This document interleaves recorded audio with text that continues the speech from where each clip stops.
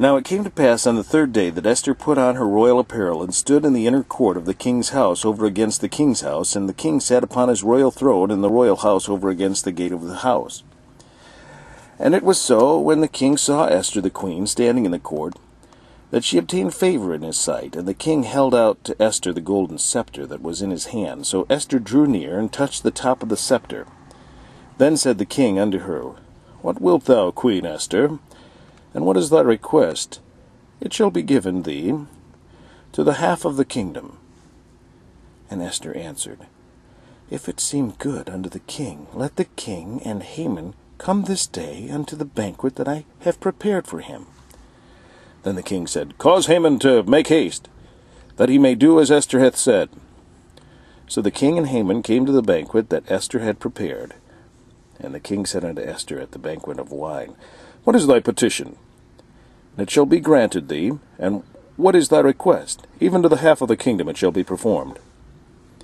Then answered Esther and said, My petition and my request is, If I have found favor in the sight of the king, and if it please the king to grant my petition and to perform my request, let the king and Haman come to the banquet that I shall prepare for them, and I will do tomorrow as the king hath said. Then went Haman forth that day joyful, and with a glad heart. But when Haman saw Mordecai in the king's gate, that he stood not up, nor moved for him, he was full of indignation against Mordecai. Nevertheless, Haman refrained himself, and when he came home, he sent and called for his friends, and Zeresh his wife.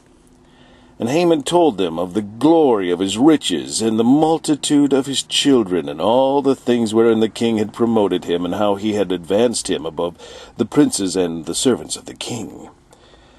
Haman said moreover, Yea, Esther the queen did let no man come in with the king unto the banquet that she had prepared but myself, and tomorrow I am invited unto her also with the king. Yet all this availeth me nothing, so long as I see Mordecai the Jew sitting at the king's gate. Then said Zeresh his wife, and all his friends unto him, Let a gallows be made of 50 cubits high, and tomorrow speak thou unto the king, that Mordecai may be hanged thereof. Then go thou merrily with the king unto the banquet. And the thing pleased Haman, and he caused the gallows to be made.